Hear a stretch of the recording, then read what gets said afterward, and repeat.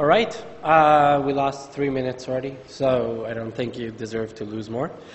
I'm Gabor Hojtsy, and this talk is titled A Whole New World for Multilingual Sites in Drupal 8.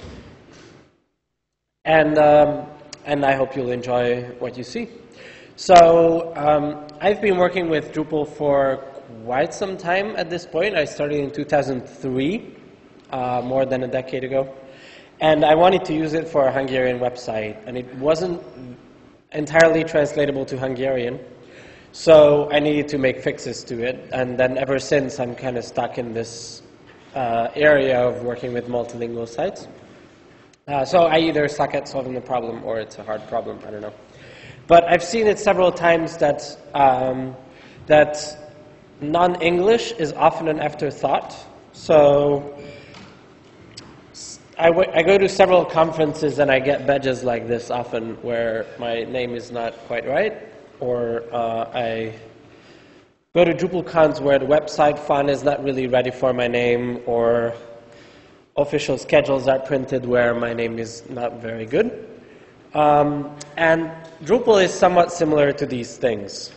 So Drupal is not a Drupal up to Drupal 7 is not a very multilingual system by nature. It's very monolingual, and it makes a lot of assumptions about the language of your content. And if you want to do different languages, then you need to put it on top and work around things and convince Drupal that you need to do something else. It's not very nice. So we set out to solve this problem in Drupal 8. And we are not the only initiative, obviously, to do nice things in Drupal 8. There's also web services, Spark, views, a lot of other things. And I have a confession to make for you that some of these initiatives freaked me out when they were announced, because I thought this will be way too much for one release in Drupal to tackle. But at the end, I think a lot of these things came together, and a lot of the other initiatives solved problems for us in the multilingual initiative. So, for example, the configuration management initiative did a lot of things that are very useful for us to do multilingual sites or even non-English sites. Views helped us a lot to do different language views and multilingual front pages and all kinds of other things in Drupal 8. So the working together of these initiatives is what's really powerful in Drupal 8, I think. And although I'm standing here to talk about all these things, it's really a work of a lot of people. We have an automated tool that gathers all the names who contributed to this initiative in one way or another. And this is just a list of those who at least left one comment on one of our issues, only the multilingual issues. So as you can see, there's some names which are bigger, but there's a very, very long tail of contributors. So if you count those people, there's almost 1,000 people who contributed to this initiative so far. Again, we count this based on comments on issues, not based on commits. Commits will be much lower. And we also had a lot of fun in person at different sprints. This is from Portland, Drupalcamp Portland, pre-sprints. This is from Camp with Pletch working very hard on entity translation. This is from Drupalcamp Prague. This is from Drupal Dev Days Barcelona. So we tried to get together at different events and work together as much as possible to resolve these problems. And we have some of these events coming up that I will talk to you about a bit later. And in total, we also manage around 1,000 issues. Not all of those are solved yet. There's like 700 or 800 issues that we solved and a few hundred left. But I think you'll see that there's outstanding change that happened. So we started with a state in Drupal 7 where you have Drupal core, which is not very multilingual, and then you have your add-on modules which you need to put on to make it understand language. And one of the modules that's included with Drupal core is locale, which allows you to set up languages and translate the interface to a few languages. But if you only use locale module, you are up for a lot of pain. A lot of pain. Because you set up 3 languages, you have 100 modules, you need to download 300 files to your system. And then you update 10 modules, and you need to download 30 translations again. So we built a module called LTNN Update, localization update, that automates this process. It looks for updates for your translations. So you need to add this module to your site to be sane and not freak out all the time. Then core has this content translation module, which is kind of nice. It allows you to translate nodes and makes copies of nodes. And then it does not allow you to translate anything else. So you can't actually translate menu items or taxonomy terms or products or whatever else. And these copies of nodes are not always understood by other modules, which is also a problem. So then you want to translate menus. So you install i18n module that allows you to translate menus. It also allows you to translate taxonomy terms.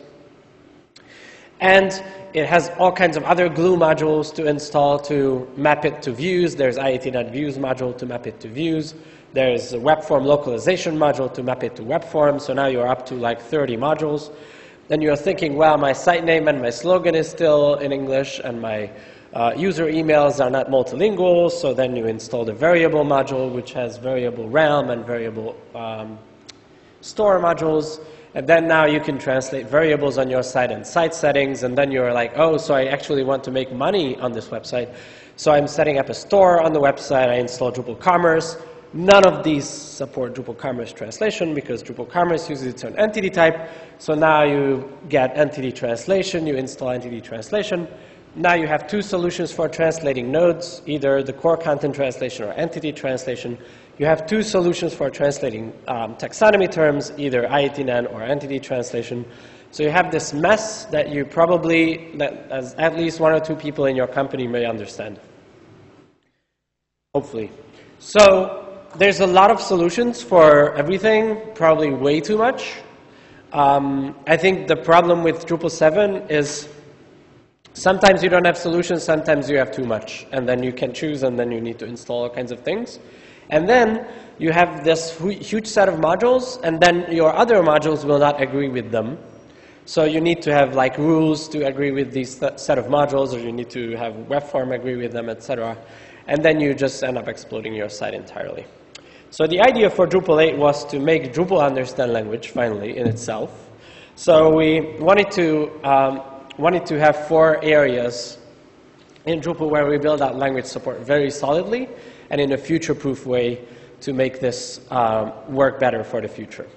So we separated language support into its own layer. We have a module called language module that manages base language support for all kinds of things. It's very nice. We have another module called interface translation, which handles the translation of the software itself. And it's highly improved from what you've seen in Drupal 7. We have another module called content translation, which supports translation of any type of content on your website across terms, menu items, comments, whatever. And we have a module called configuration translation, which allows you to translate anything in configuration. So as I've said, there's a lot of help that we got from other initiatives to make this happen.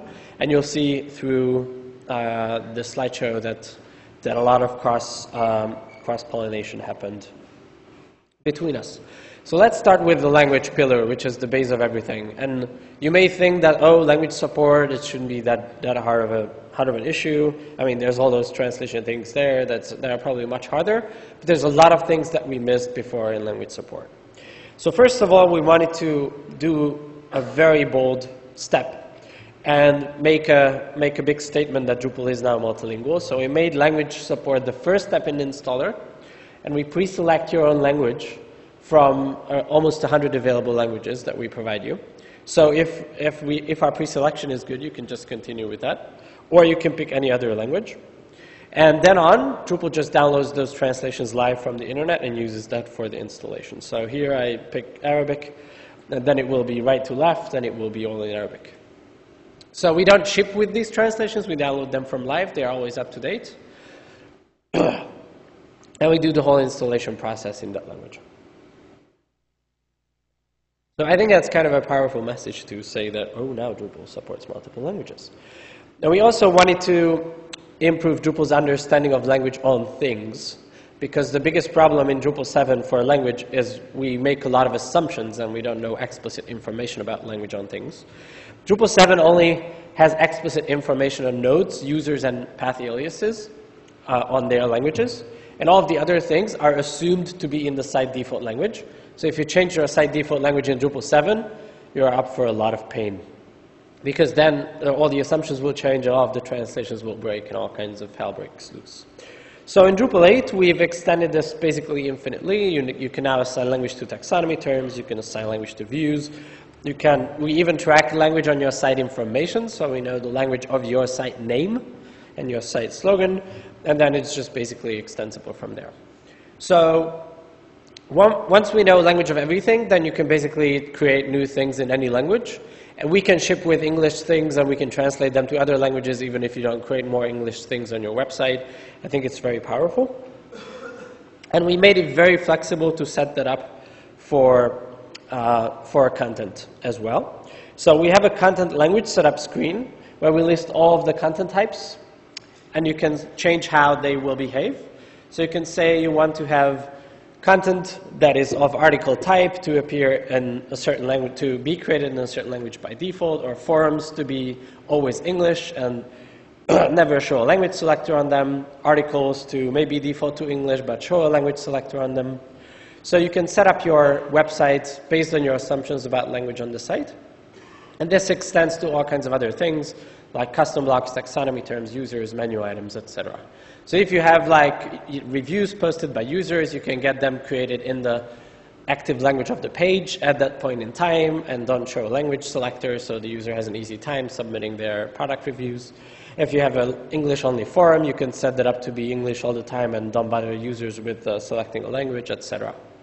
So this is very powerful for setting up your language assumptions and allowing and not allowing your users to change those things. This is basically the language of the content that's being created. We've also added language support to blocks. So now you can set up language visibility for each block for one or more language at once. And that allows you to place, remove items in different languages. There's also a lot of improvements around views. So a lot of these blocks are actually created by views. And you can use language filtering in views to set up your assumptions for the views that you need on your site. And views integration in Drupal 8 is much bigger than just putting in the module there. It's also providing the front page itself. It's providing the node admin view. It's providing the user admin view. It's providing a lot of areas of your website that you can customize for language support. So, for example, right now, our default front page view renders all of your translations of the things that you promoted to the front page. But it's very easy to change to filter for something or to always display the posts in the language that was negotiated for the page or based on some language fallback rules, etc. So we expanded some of the views language support itself, and we also use views for a lot more things now, so you can customize it more easily. You don't need to like work around and just push it onto the system. So since I talked about language selection, there's obviously a lot of things that we can improve for language selection as well. So Drupal 8 has a lot more flexibility in that area. We put the URL language selection setup all into one user interface in a very concise manner. So now we summarize all of your language URLs in one place. You can see everything and test how it works. We built in account preferences for administration pages. We built in browser language code mapping. So Drupal 8 now understands that some language codes may not be the same across the world that Drupal understands them. So we can map them now to external language codes. And we made the fallback language configurable. So it's not falling back all the time on the site default language. It can fall back on a specific explicit language that you set up. So again, we are working towards not making assumptions on your behalf, but letting you say Drupal what you want. So you can make Drupal fall back on whatever language you pick. You can administer your site in a specific language, even if you don't understand Chinese. You can edit Chinese posts in English or whatever other language you understand. If you need to support languages that have various codes around the globe, you can set up those mappings here, etc. So this is all built into Drupal 8 core as well. We've also built in this area transliteration support to core. So this is very visible in the machine name system. So if you create something called an article, it will obviously be called an article. But if you pick something else, like this Hungarian word here, then it will transliterate that down to English characters. And the same works across all kinds of other languages. So if I do something in Russian, that will work as well. Or if I do something in Czech, that will work as well. So we only build this in now for machine names. The base system is there to be used for all kinds of other things. So it can be used for file name, file upload, renames. It can be used for path aliasing, but we don't have path auto in core either to map this into, and we had reservations about building this right away into file renaming and uploads in Drupal core. But these are possible to build in Contrib as well. So the base system for transliteration is in core and used for machine names. And finally, English can be deleted, which I think will be good news for anyone who's running a purely non-English website. So you don't need to have English lingering around on the system. You can just get rid of that. In fact, if you install Drupal in a foreign language, it will not create English on the site at all. The system understands that all the views, content types, permissions, input formats, etc., that come with Drupal are in English. It will understand that fact, even if you don't have English as a configured language on the site. And it will also understand that all the text coming from source code is in English. But you can delete English, and that will not bother your language selectors and other areas on the site. So I think that's pretty powerful. And this was only 1/4 of what the multilingual initiative already achieved in Drupal 8 core. So you can delete English on your site. You don't need to add that all to the system. We've expanded language selection a lot. We made it very flexible now. We have block visibility per language, so you can hide and show things based on different languages. Views is in core, and we expanded language support in views, and views is used for a lot of pages and blocks. So you can very dynamically set up language support in your pages and areas. We have very flexible language default configuration for content, so you can set up your site in a way that makes sense for your users and assumptions. We have a lot wider assignment capability for a language, so we know language of basically anything in Drupal now. And we are first in the installer, which is a pretty bold statement for language support, I guess. So that was 1/4 of what we achieved in Drupal core. And the second piece is interface translation. So already the installer language selection uses this interface translation download capability, which is now separated into a separate module, as I've said. But it's also built into the system further on. So we look for automated translation updates for all of your modules and themes and all kinds of projects that you have on your site. And we'll download all those updates later on and make your site always up to date in those translations. So if you don't want to translate your site, if you just want to set up a search index where you assign languages to things, like a PDF file store or whatever, you don't need this module. But if you want to translate your site into other languages, then you would install this. We also centralize translation file tracking, downloading to one location. So we put everything into one location instead of what Drupal 7 had with different directories. That is very cool for deployment, because you may not want automated translation updates on your live site. Maybe if your translation team now decides that that nodes should be called something else now, or logout should be something else, then your client would freak out if your user interface changes on the site suddenly. So we built in this so that you can do the automated translation updates on development sites and staging sites, quality assure your updates, and then you just push this directory to the live site and run a drush command to import all those files, and then you can disable the automated updates on the live site. So this is very deployment friendly for these translation updates. We also realized that you may not like all of the things that your translation teams do. So there's not always shiny, sunny understanding between the translation team members of translations. So you may want to have something else on your site for certain words. So we put in customization tracking to the system, so you can diverge from the community provided translations on your site. And we will protect all those customizations from being overwritten from the community updates. So you can keep all your customizations on your site. And since we are tracking all of these, you can export those translations, and you can take them to other customer sites and reuse your customizations on top of the translations on other customer sites. We also made the imports much better for a low-resource environment, so it will not time out anymore. It's pretty nicely implemented now. We've also built a whole new user interface for interface translation itself, which is much easier to use now. So you probably haven't even seen this interface in Drupal 7 because it's totally unusable. In 8, we built in this nice table of source string and target string. We put in support for singular, plural translations, however many you have. None of these is available in Drupal 7 due to several technology limitations. So you can just translate in place. We highlight all the changes for you. So if you go for a coffee, you come back, you still see what changed. And then you can save all of those things. And later on, you can filter this down to only for your customizations, and you will see what you've actually customized on the site. So I made it very easy to do these translations and do the customizations. I don't think that should be a problem anymore.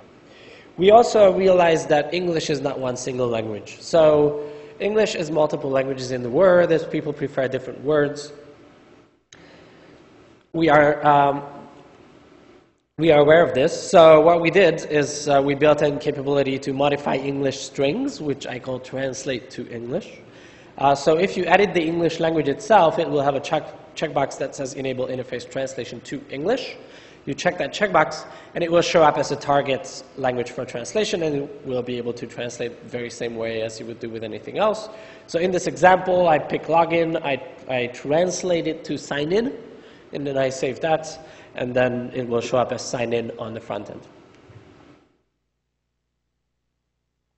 So it's very easy to now customize English as well to your needs.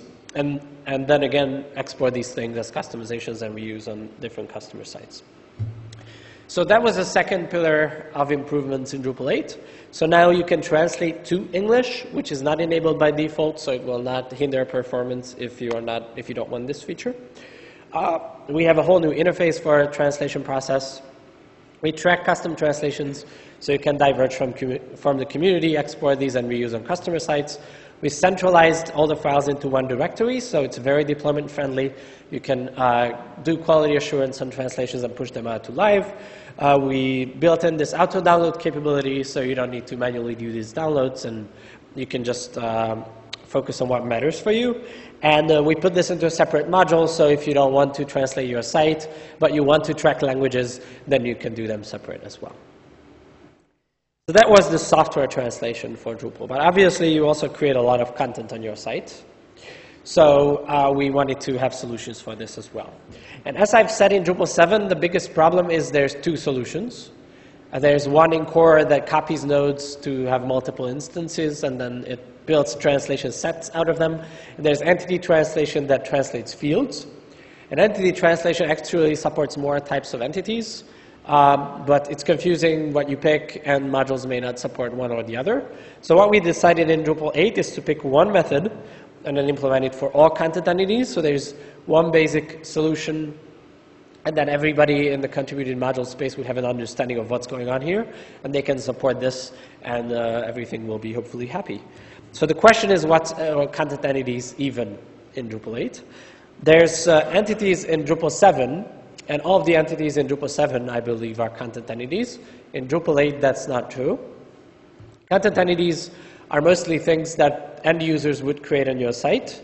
So those are like nodes, users, comments, taxonomy terms. If you have auto-tagging vocabularies, they may be created by users as well. Contact messages is an interesting thing in Drupal 8. Menu items may be created with nodes as well. So these are things that are usually get created on your site, and they are not like the setup of your site. That's one of the ways to define content entities. Another way is most of these can have fields on them, configurable fields. So you can put extra fields on contact forms, for example, in Drupal 8, which is very fancy. Or you can put extra fields on comments or taxonomy terms. So content translation support is basically covering this green circle of those things. And as I've said before, we have language assignment on all of these. And then we have field translatability on each of them as well. So if you go back to the same screen and now you have content translation enabled, we have another set of checkboxes on the left side that says translatable. And you can use those checkboxes to actually make the translation happen. And yeah. And so now I have the setup that I've had before. I can say I want to actually make articles translatable. Now I have all the fields of articles. I have the title field. I have the body field. I have comment settings. I have image field. I don't translate the file itself, but I translate the alt text and the title text and taxonomy tags, etc., etc. So it's very flexible. So you can set translation for for the entity bundle level, the content type level, and then you can set it up for each field individually, and in some cases under the field level as well, for image fields, for example. So you can say you want to share images, but not the text that is related to the images. That's a very good use case for products, for example, where you have the same product image, but you want to have different text on it. And I think the best part of this basically spans over everything in content. And it has the same very simple user interface that Drupal 7 had. You have a translation tab, you go there, and it has a summary of all your translations available. You can review and add translations. You add the translation, and then you can use this nice node form that's new in Drupal 8 to actually add that translation. So it's very easy to use. It's very flexible to configure. That page is probably becoming crazy once you set up all your site, but it starts out very simple and it lets you learn the system and get into it as more and more complex needs arise. We do have some things that are not ready in this area. Property translation, aka base field translation, is in the works for some things. We are very close with supporting all of the node properties like author, promoted, published, etc. to be translatable. So you can have a translation published but not another translation, or you can track authors differently for translations, etc. And we have menu items and taxonomy terms still lingering a bit to support property translations, but they already support translatability of any configurable field on it. Also, there's a migration path in Drupal 8 now that migrates your data from Drupal 6 or 7 to Drupal 8, and that's totally in the works. We need people to help with that, so if you want to be involved, we have sprints happening that you'll hear more about later. But we've also made a lot of other systems compatible with this translation system. So if you use core search, now we index all of the entity translations separately, and they will appear as separate results. We put in a lot of effort to the search API in core to know all the language information we pass on. So if you use Apache Solr or anything, that will know everything about language around content. And when you search, we also pass on the language of the page. We also put in language support to node access. So you can have different access per language for the same node. So you can like sell access in German for things and sell access in Italian for things and charge for both of them separately. You can totally do that. So this is the language pillar, the third pillar in Drupal 8, where we built in a system based on fields and sub-field setup for translatability. It supports all content entities in core. It works with node access. It works with the core search system. It works with search API. We have the property system still in the works, and hopefully we'll finish that by Drupal 8.0. And there's a migration path still in the works, which may not be released with 8.0, but that's a global policy that 8.0 may not include all the migration things in there. So that's for content. And this had some solutions in Drupal 7, but the saddest area that we've had in Drupal 7 was configuration translation. Because configuration translation is very, very miserably desperate in Drupal 7. So you have variables, you have all kinds of data tables, you have separate APIs, and all of the other things in Drupal 7 that's very hard to support. And what's a huge win for us in Drupal 8 is this new configuration system, which works with entities and global configuration as well. So entities in Drupal 8 may be configuration too. So this is what I said earlier, that there's these content entities that are fieldable and possibly created on the front end.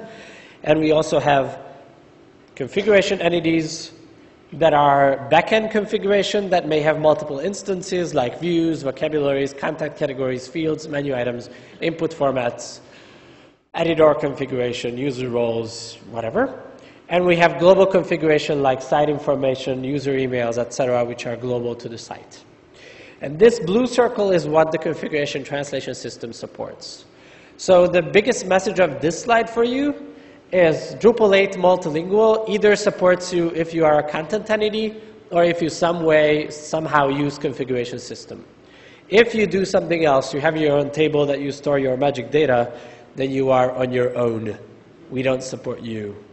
So you should apply either the content entity system or the configuration system to your code, your data. If you don't apply that, then you will be in a sad state like path aliases are, which are not configuration and not content. And they retained language support in Drupal 8, but they have their own magic one-off language support implementation. So if you are outside of the blue and the green circles in Drupal 8, then you need to implement language on your own. We don't have anything to support your language needs in that case. But if you are in configuration, you are in a very happy place. So what we have in configuration is we track language on every configuration file. So we know all the views that have been shipped with Drupal core are in English. And if you run a French-only site, you will definitely not create views in English, because why would you do that? You will create them in French. So we know all the views that you created are in French, and all the views that came with Drupal are in English. And we will still be able to translate the English ones to French and display them in French, and use the French ones in French as you created them. And then later on, when you decide, oh, I want to expand into Germany as well, or Poland, or whatever, then you add those new languages, and we have all this language information and translation, and we'll be able to translate them to other languages as well.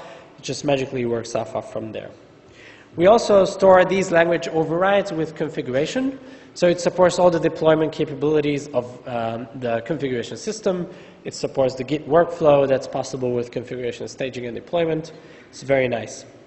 We integrated this with the interface translation module. So all the configuration that's shipped with Drupal core, like website feedback contact category, is translatable as part of the software. Because as we see, there's a lot more configuration-based Drupal site building now as coding. So here I enable the language switcher block to show you that it actually works. And then I will translate the website feedback contact category for you. So I enable language switcher. I have English and Hungarian on the site. I don't have anything translated, so if I switch, nothing happens. But then I go in and I translate website feedback to Hungarian and show you that actually works. So I use the user interface translation that's used to translate the software, Drupal, the software. And website feedback is part of the software because it was shipped as default configuration with the software. So I can translate it. And then be happy with that. And then if I see it in Hungarian, it will be Hungarian. If I switch back to English, it will be in English.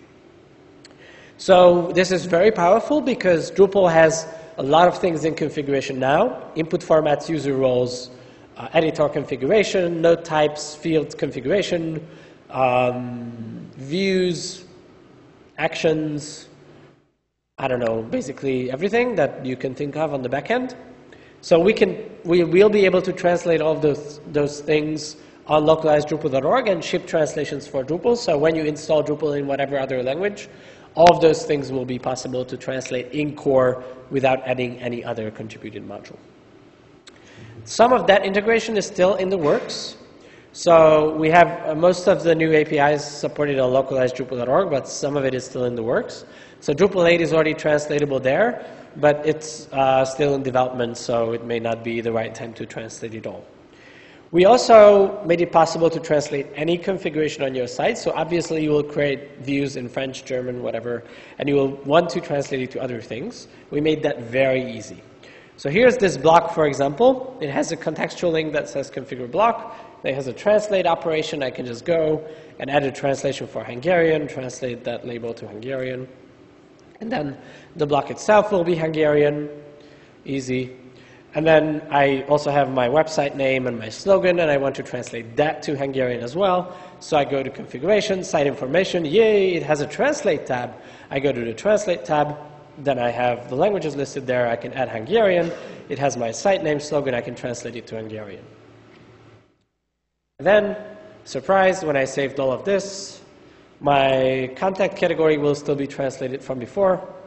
And my site name, my slogan, and my block label will be translated to Hungarian as well. So here's my site name, my slogan, my block label, and the contact category is still in Hungarian. So this is all included with Drupal 8 core. There's nothing else to add to Drupal 8 core. You can do the same for views as well. So you have a view, you just go there, it has a translate operation. You can translate all of the labels, all of the display names, all of the default tags, the empty text, the pager, labels, whatever you want. And this is all made possible by the configuration system. And VJ has a talk right now in another room about the technology that's enabling this. So unfortunately, you will not be able to attend that, but hopefully they make a recording of that available. And you can look at that later on as well. So I'm really excited about the configuration area because Drupal 7 core had nothing for this. And Drupal 8 basically covers everything possible and in a future-proof way that also works with Contrib. So what we provide is a full translation module that provides in-place translation features, translation tabs on all of the configuration pages, site name, views, blocks, user roles, whatever, menus. We use configuration overrides that are deployable with the configuration system. This works for anything in configuration. And it works with all of the ship configuration that's in English, and we'll be able to translate it from localized-drupal.org so you can get a fully French, fully Italian, fully Spanish site when you install Drupal 8. So just in summary, in Drupal 8, we wanted to solve problems from Drupal 7 in a way that is future compatible. So we built out the systems in all of the areas to solve all of the problems that we've identified as major bottlenecks and make them available in a way that will work with your contributed modules. So we built in a language layer that assigns language to everything in the system, that has better language detection capabilities with more features, and it has very flexible language configuration for content as well. We built in an interface translation system that automatically can translate your website to languages, to any number of languages. It can download interface translation right away in the installer. It tracks your customizations and protects them from being overwritten from the community and has a very nice, fresh new interface. We have content translation that works for everything, not just nodes. It applies one way that can reproduce the old content translation system by making everything translatable, or some of that translatable if you want to, and applies to anything. It will be future compatible with Drupal Commerce as well, and rules and all kinds of other contributed modules. And we have configuration translation that tracks language on everything in configuration, works with the deployment process in configuration, and lets you translate everything in place in Drupal core, and will be future compatible with Drupal 8 Contrib as well. So I think Tobias Stockler put this very well in a tweet, that he said that Drupal 8 core with content and configuration translation is more multilingual than Drupal 7 with any number of contributed modules installed. So I think that's not bad to achieve for an initiative. But there's always more to do, right? So we haven't solved all of your problems, unfortunately. This may look like there's the dream nirvana and everything is now solved. The biggest thing that we did not solve is workflow. So if you want to have workflow and integration with third-party services, so if you want to work with third-party translation services and have a translation workflow where you send things for translation, get it back, review it, publish it, etc., then that gap is still to be solved by contributed modules. There's a nice module called TMGMT that's being built by nice folks in Switzerland and across Europe as well. And there's another nice module called Lingotech, which is interfacing with a third-party service as well, that allows you to put in easy interface translation workflows into your site. So there's several solutions to that problem. We did not build those into Drupal. What we focused on is the base language, is the base system to understand language across everything, so that contributed modules will understand that this is now the new reality and will be compatible with that. But that was our most important thing, I think, to achieve, and we mostly achieved that. So I think that's pretty great. If you want to get involved, there's still more things to do, as you've heard. Then we have a website at Drupal8multilingual.org that allows you to see all the things that we are working on.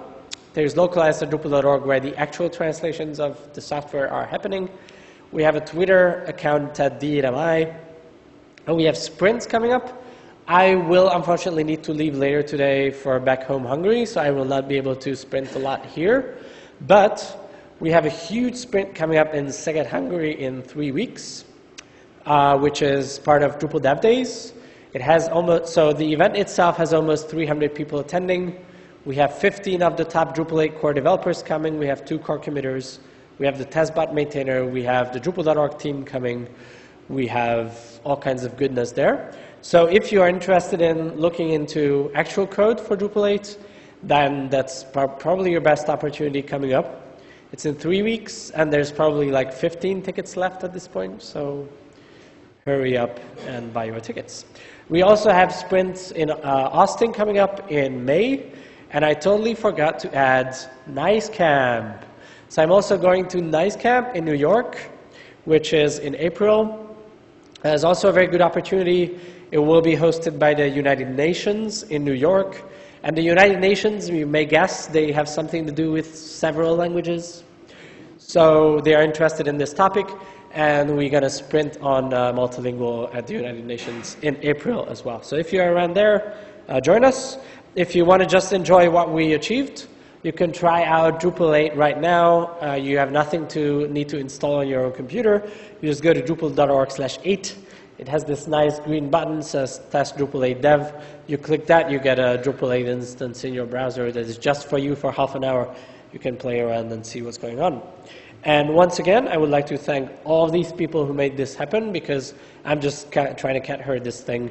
But all of these people are actually those who did this work and made your life a lot easier, hopefully, coming Drupal 8.